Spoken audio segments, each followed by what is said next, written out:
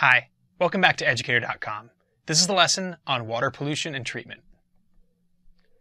Alright, an overview of water pollution.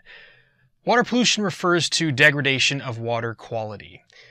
And you define it based on the intended use of the water. The standards in terms of what's in our drinking water are different than the standards of what's in water available for irrigation for crops, or what we put out into the ocean.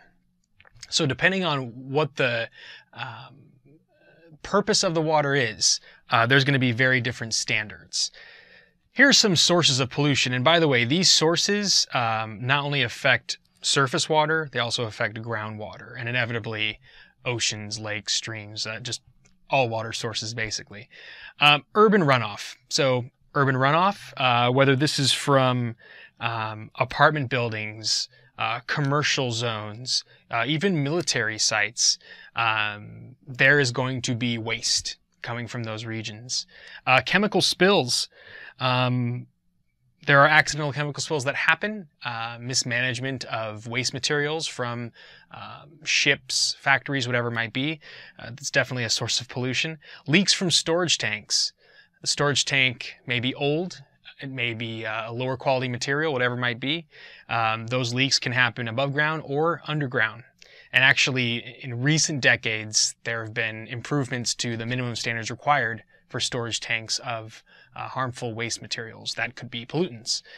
Sediment, definitely sediment, usually related to erosion, or maybe it was the installation of a certain dam, whatever it might be. Sediment is a source of pollution. Air fallout.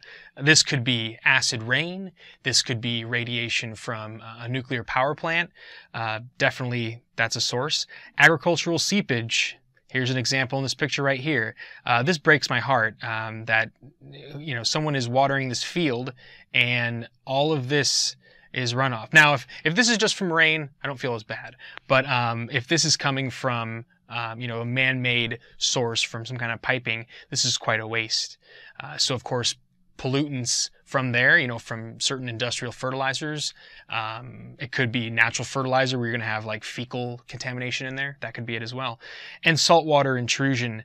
You have cases where saltwater ends up in groundwater supplies that are adjacent to a body of salt water, whether that's a lake or ocean, and you don't want salt water ending up in your groundwater, which you'd like to be fresh.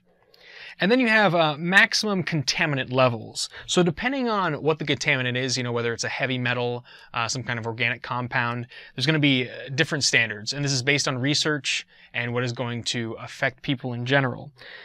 So with something like arsenic,